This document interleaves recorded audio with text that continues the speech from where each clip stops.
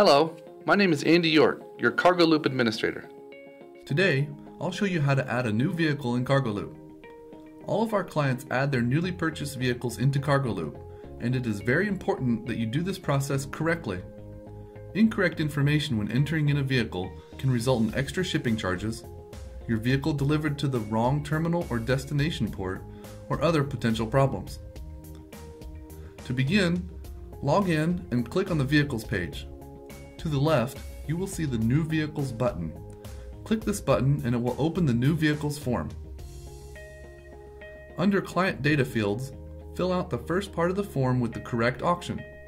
Click on the drop-down menu and select the auction you purchased your vehicle from.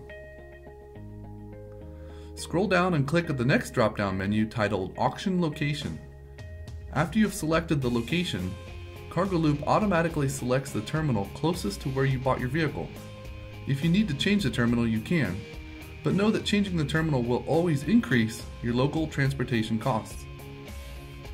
Use the next drop-down menu to select the vehicle buyer. For the next box titled Lot Number, use the lot number provided by the auction. If you purchased your vehicle from a dealer or from an auction which doesn't provide lot numbers, use the last 6 digits of the vehicle's VIN number. Next, select your correct vehicle type. Selecting the wrong vehicle type can lead to incorrect invoicing and extra charges. It is important that you select the correct vehicle type to avoid problems. Under Description, please describe the year, make, and model of the car.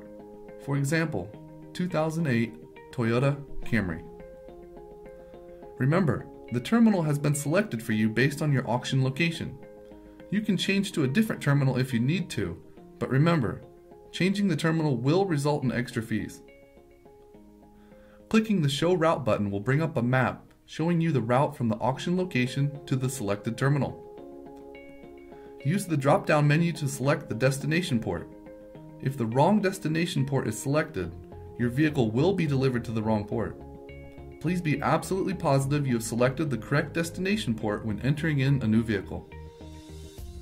Concerning the purchase price, please make sure that you enter the correct purchase price so that the shipper can submit the export declaration. Submitting the correct price of a vehicle is a U.S. Customs federal requirement. Next, select your purchase and payment dates.